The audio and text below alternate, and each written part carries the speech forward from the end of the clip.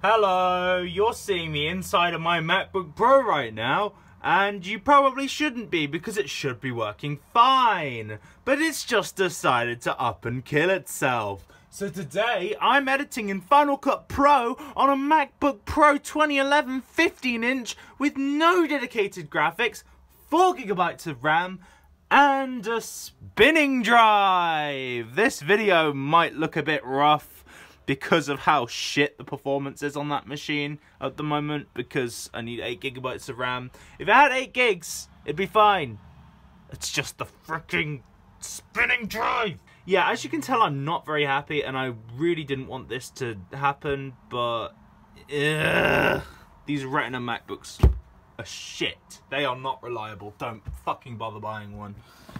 Anyway, let's get on with the video. Hello everyone, my name is Delta, and I wish I was clickbaiting when I said that yet again I'm having MacBook issues. So, a while ago, I traded my 2013 13-inch MacBook for a 2013 15-inch. Initially, that machine had a broken screen. Bought a 2012 to fix it, which had a busted right speaker, as you saw in one of my earlier videos. I'm pretty sure it was thanks to 200 subscribers. And the 2013 worked absolutely flawlessly for a very long time. Like 2 or 3 months, it worked completely flawlessly, no issues. And then one day, it just wouldn't post anymore. It just would not boot properly, and I never even really knew what happened. I suspect one of the RAM chips on the board is dying, but I'm not actually sure.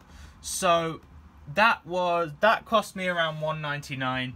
However, it still had this chassis, which was in much nicer condition, so I decided I'll just swap the 2012's board in. So in the end, I just swapped the 2012's board into the 2013 shell because it was in much better condition and had a working speaker. Now, it's always been a bit iffy. I didn't want to return it at the time because I was using it as a Minecraft server, and it was an independent seller, so you never really know what you're going to get in terms of stuff, returns and shit. But essentially, 2013 died, put the 2012 board in, and literally less than a month later, the 2012 went post. I've gone through all the regular troubleshooting, taken the bottom off, can't find anything wrong with it. Which is why this is so weird. I hope to get the 2013 board back briefly, because my friend Daniel has it and he's going to smash it for a video. But I hope to get that 2013 board back briefly, so I can at least test to see if something else has failed or if it's just straight up board failure again. Yeah, I wish I was joking. I've gone through so many Macs recently. Luckily, most of them I managed to get my money back for, or send back and fix. This is the only one that I won't be able to do that for.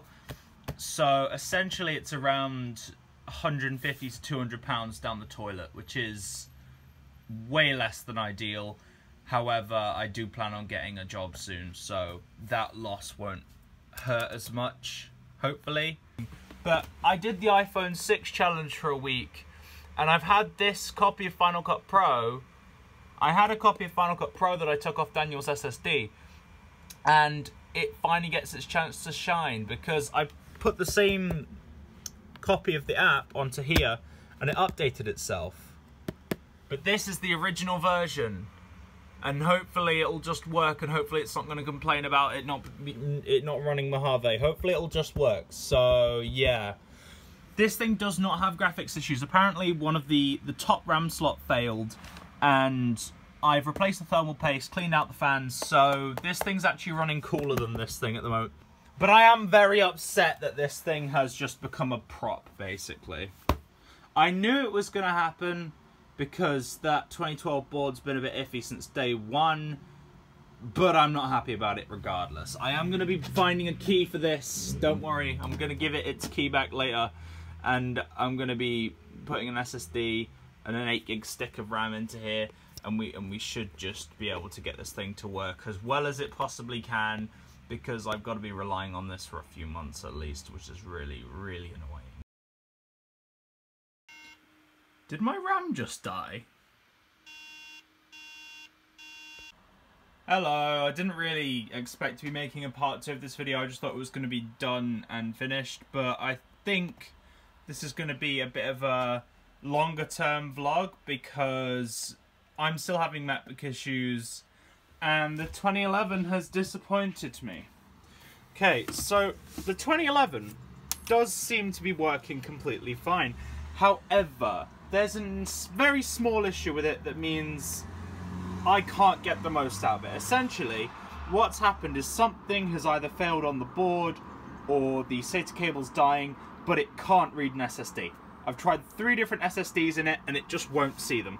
So I've ordered a cable and a data doubler so I can install a second drive in, and I'm going to try installing High Sierra to that drive and just see what happens, see if it detects it then, or if it's just something wrong with the board that just refuses to allow it to see any other form of storage than a 5400 RPM hard drive. So I haven't really got any big plans for this video.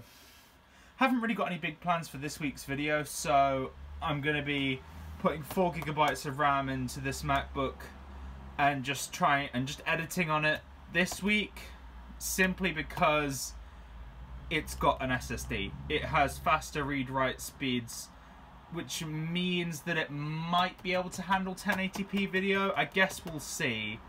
It's going to be interesting to see what happens. The video for this week is pretty much just going to be me trying to fix this iPhone 6 that I threw around in a few videos. It's water damaged, I think. Well, that's what I'd assume, considering that's what I did to it. But that's probably going to be edited on this thing, which is going to be an interesting experience because it's been a while since I edited on a 13-inch MacBook. It's not even a MacBook Pro, it's just a 13-inch MacBook. And this is my travel laptop because I mainly have 15-inch laptops and they take up a lot of space. So I bought this in January for 35 quid with the intention of just carrying it around, taking it places with me. And it's got an excellent keyboard, so that's quite nice to do. I've written so many scripts on this thing, it's unreal. I currently have macOS El Capitan on here. However, I am going to be patching it to High Sierra. That's what I'm doing now. So yeah, there will be another update to the MacBook situation when all the parts arrive, and you'll be able to see what came of this. Yeah, hopefully I don't need to make any more of these videos. Yesterday my data doubler arrived. MacBook's dead, battery's dead. Okay, the battery's dead, but it says it's got charged, but it's not booting. Okay, never mind, I'll work on that later. I'll work that out later. It's probably just a dead battery. So today I'm going to try reflowing this guy, but I'll do a separate update video if that ends up working, because I don't believe that it will. My MacBook situation's just a little bit better because I can actually edit on an SSD now, but still, we haven't got the best of luck so far. But that's about it for this one, guys. I'll see you next time. Bye-bye. I got my MacBook Pro 2011 working, so now I can edit properly, and I can actually edit this video. And it should come out the day I'm filming it if the heat wave doesn't kill me first.